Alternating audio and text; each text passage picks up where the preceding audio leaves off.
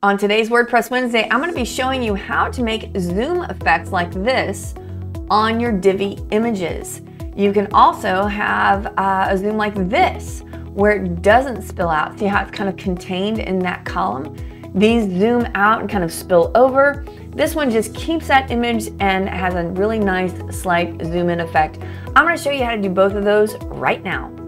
Hey y'all, my name is Kori Ashton and you have found a YouTube channel dedicated to all things WordPress. Hey, take a minute, click like and subscribe so that you get notifications every time I've got a new video, and a lot of times it's on this Divi theme. That's what we're talking about right now.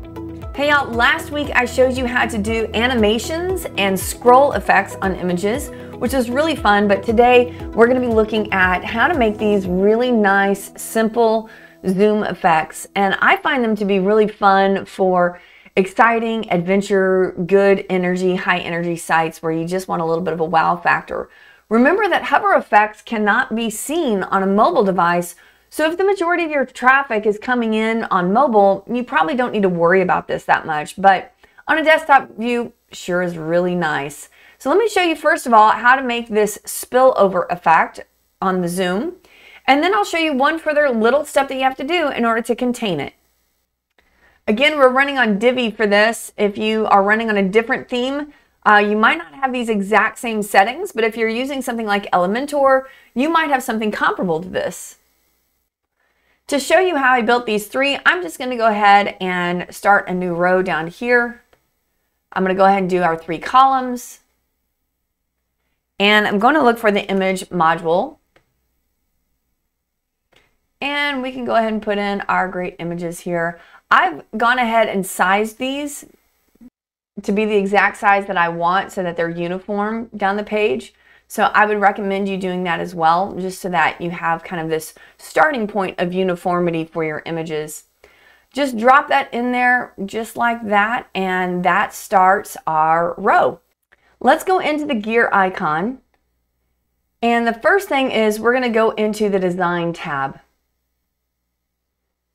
Scrolling down, we're going to go into transform. Let me move a little bit closer so you can watch this.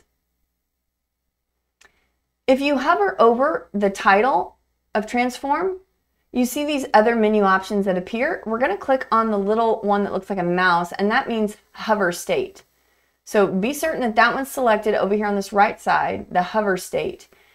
This is what it looks like if you're not hovered over it on a desktop. This is what the image will look like when you hover over it.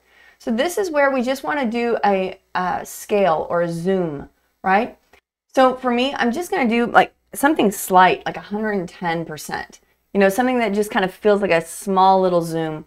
You can go as big as you want. You can do 200%, whatever type of zoom you would like. You just want to be certain that when it zooms in, it doesn't pixelate, right? So you want to start with a large enough image.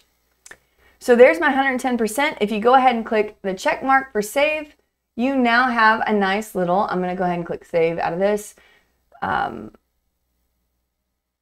Let's exit the page just so you can see exactly what it looks like. You now have a nice little zoom effect happening. See, just like that, that easy. So that gives us this effect here, right? All I've done extra on these pictures up here is added in that image border to kind of round the edges. So we'll go in and do that. If we wanted to have it in a contained zoom like this, there's one extra step that you need to take. And let me show you what that is. Let's go back, enable the builder. First things first, let's add in those borders on here, right? Let's go back into the image, go into design, and go into border. And we're just going to drop in about a 30 pixel border width around this. You might want to play around with what that feels like for you. You could maybe do 20 and just soften those edges. But that gives you that nice little rounded corner. I'm going to duplicate this, bring it over here to my center image.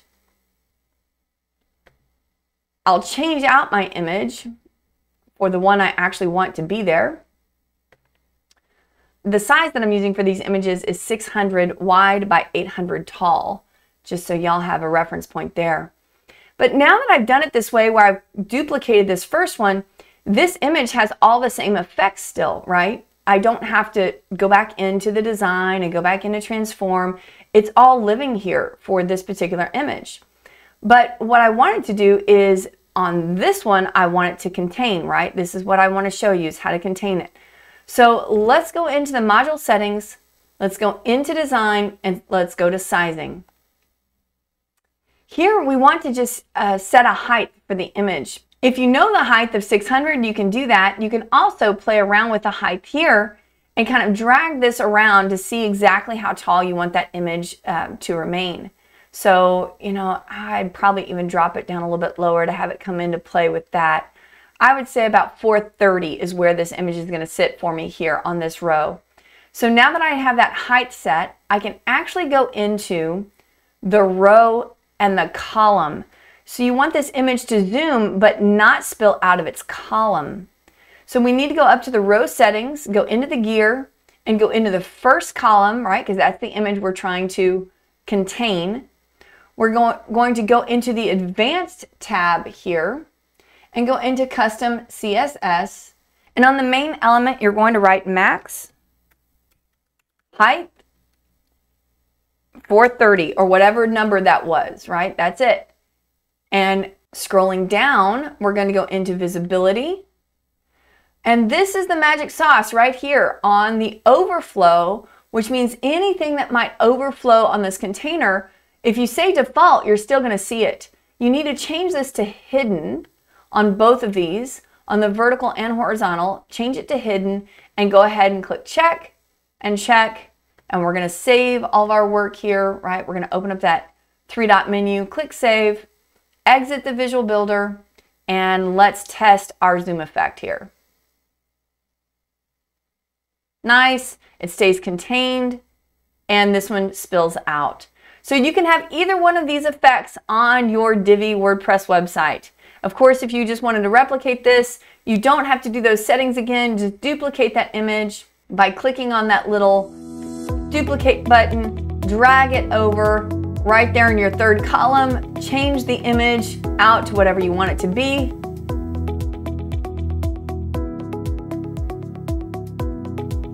And now that image has that same really cool zoom effect spillover. Yeah, I hope this has been fun. There you go. Y'all, I know that was a short tutorial, but I hope it was really helpful for you. Remember, this is still July, so you have a chance to win these free JBL wireless headphones. I'll put the link in the description box below. If this is past July 2022 that you're watching this, please check out that link anyway. I might be running another really cool giveaway. Again, click like and subscribe. Hang out here with me every single Wednesday. I look forward to seeing you next time. Bye, everyone.